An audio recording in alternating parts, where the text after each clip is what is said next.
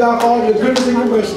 God, we thank you for this month of July, God. Amen. We close out this campaign of fighting for the family.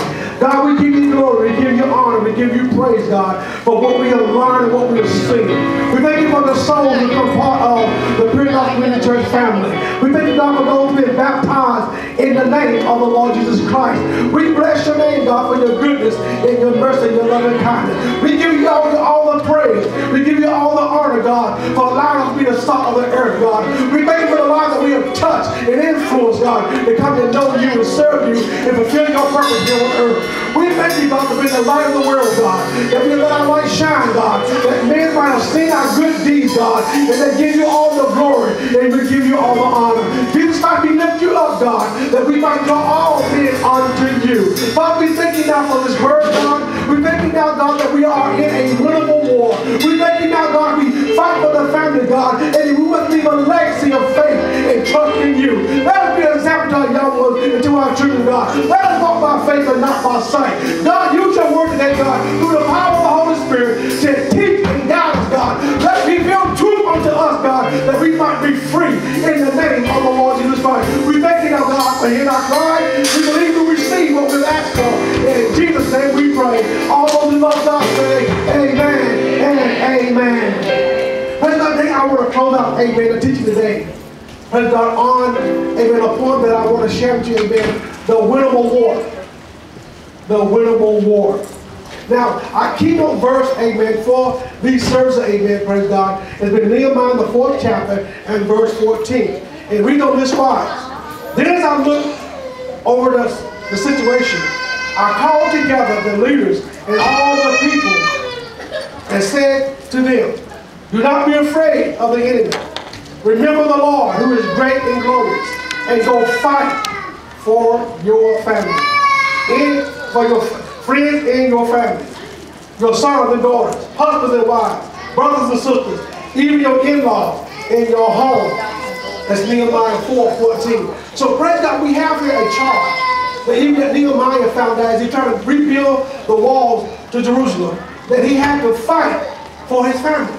And your family are your sons, your daughters, your in-laws. Amen, praise God. And then I like the last part, it says, amen, fight for your home. I told y'all earlier, praise God, amen, praise God, many people have houses, have a roof over their head, they have somewhere to stay, but they don't have a home. Amen. So much chaos, so much going on, so much happening behind closed doors. Somebody say amen. Amen. Some things we hope that nobody finds out. Oh, some of y'all not talking to me, amen. Some things, praise God, we hope that no one ever find out what goes on behind our closed doors. But praise God, God wants to fight for our families. And praise God, and fight for our homes. Amen? Amen. It's nothing more miserable to come to your house and you're miserable. Amen. Somebody say amen? Amen. You walk through your doors and lose all your joy. Amen. Walk through your doors and lose all your peace. Amen. Walk through your own doors and you're scared. Amen. Somebody say amen. Amen. Praise the Lord. Amen. So we thank God for, amen, if we learn today, praise God, we're going to talk today about, amen, not only fighting for your family, but praise God, we're going to talk today about, amen, leaving a legacy of faith. Somebody say leaving a legacy? Leaving a legacy of faith. Amen. So we see here, praise God, we fight for our family, we must leave, we're going to leave a legacy of faith. Amen. Somebody say amen? Amen. When you truly stand up and love your family, you leave something behind. Amen? Amen. I remember the song, I don't know if it's Rolling Stone or whoever made the song, but say the song that Pop was a Rolling Stone. Yeah. Somebody say amen? Amen. Then it gets to the part that says, when he died, all he left was what? Was alone. Amen. Amen. Whether you want to or not, when you pass and leave this life, you're going to leave some type of legacy. Amen. Amen. See some of y'all smiling at me. Amen. And whether you want to or not, when you leave this world, when your time is up here on this earth, you're going to leave a legacy. Amen. Either somebody who really loves the Lord, praise God, or somebody who what you are. Now, if you don't let them talk about you while you lie, as Pastor Jones always says, die. Amen. Amen. Somebody say amen? Amen. People will talk about you. They will talk about the legacy that you left. Amen. And they have no room, amen, to create anything else, because all they have is what you left. Amen. Somebody say amen. So as we fight for the family, praise God, we must make sure that we leave a legacy of faith. Amen. Somebody say amen. Amen. So when you are stretched down here, they say cast and sharp. Somebody say amen. Amen. In your best, amen. You lay down here, whatever words are said about you, praise God, is going to speak about your legacy that you left here on earth. Amen. Hebrews, amen, the 11th chapter and verse 6, amen, it says, without faith it's impossible to please God. Amen. Because anyone who comes to him must believe he exists and that he rewards those who earnestly seek him. In other words, praise God, in Harrisburg, we'll say like this, amen, if you keep it at 100. Yes. You seek the Lord and you've been for real, for real. Amen. Somebody say amen? Amen. You ain't playing. Amen. If you want to live a legacy for God, amen, of faith, amen, you got to seek him. You know, without faith, it's impossible to please God. Somebody say amen? Amen. When you're lacking faith, you sit in the same seat as an atheist. Somebody say amen. Amen. When you're not walking in faith and believing and trusting God, you have got up out of your Christian walk and you walked over. Back to those she's a believer, so I'm just using an example. You walked over and sat down next to an atheist. And said, I'm with you. We in the same boat. You don't believe, and then now what I'm facing, I don't believe either. Somebody say amen? But Brother Charles, we got to leave a legacy of faith. So how do we do it? Amen. We must model and teach about faith.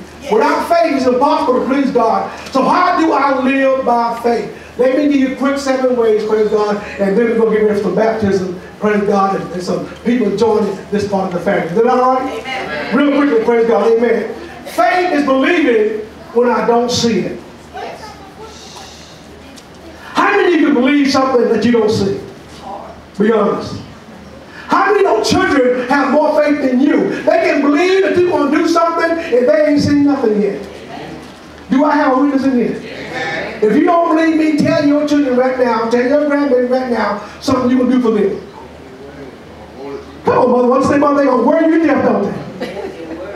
Amen. Because they're going to honor your word, praise God. Amen. Because they believe that what you say is what you're going to do. They might cannot see the bike, cannot see the PlayStation or the equipment, or the game, or whatever that they say you want to do, or the clothes and stuff. They might can't see it, can't touch it, but they believe it's going to happen. Somebody say amen. And they're going to stay on you to what? But when we get grown, somehow, Brother Edwards, amen, we say we trust in God, but we will never come back to God in prayer. We will never tell him how much we need it. We will never remind him how much he promised to fulfill all the promises to us if we walk by faith. Isn't that something? Isn't that amazing how we won't do anything that our children do automatically? I see mother clapping hands. I think I'm preaching pretty good.